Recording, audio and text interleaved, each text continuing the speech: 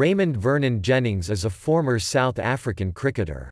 He was one of South Africa's leading wicket-keepers during the suspension of the South African national team from international cricket during the apartheid era. In October 2004, Jennings was appointed coach of South Africa on a short-term contract. He had previously coached South Africa A under Jennings. South Africa played 4 Test series, losing to India and England before beating Zimbabwe and the West Indies.